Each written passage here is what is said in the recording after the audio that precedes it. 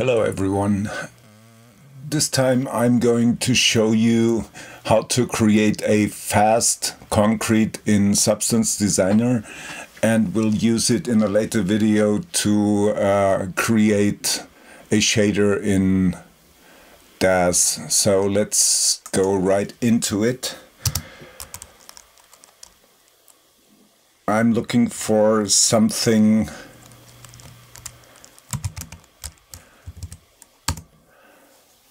that resembles this. So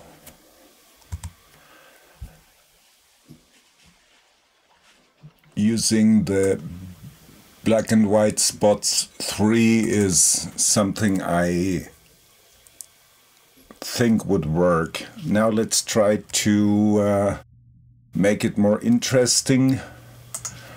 Making it interesting is a warp, the non-uniform directional warp grayscale, and connect everything in the warp. So now you're able to mess with the warp angles, etc. to your heart's content. If we connect this to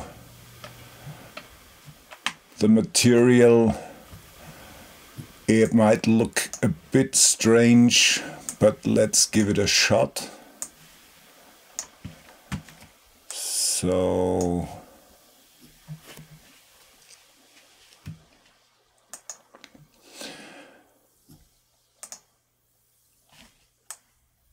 go down on metallicity and pump up the roughness. Not bad, but we can do better. Let's add a blur HQ grayscale and let's see what we can do. Pull down the intensity a bit.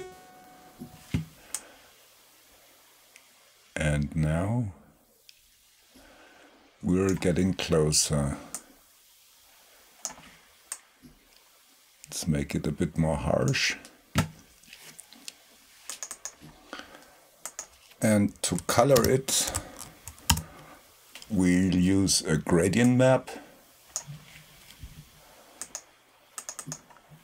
and pick the gradient from the reference picture.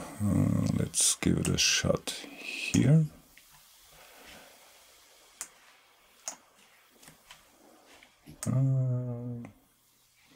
Could be more dusty.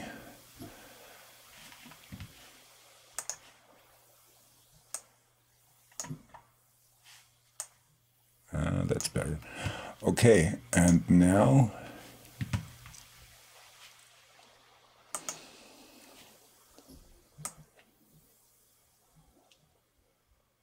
make it even rougher. And here we go.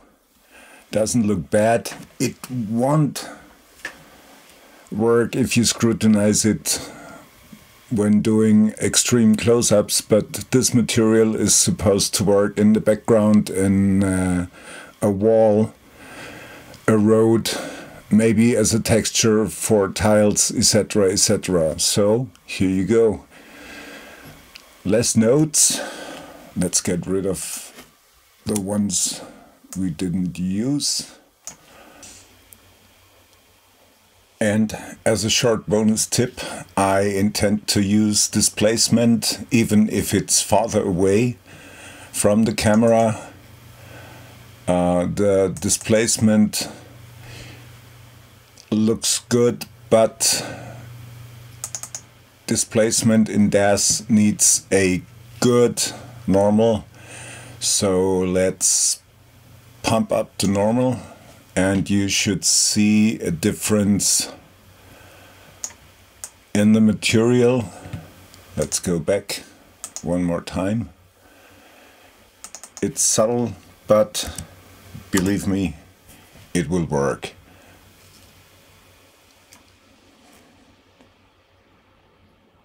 Let's export it, and I'll see you later in DAZ.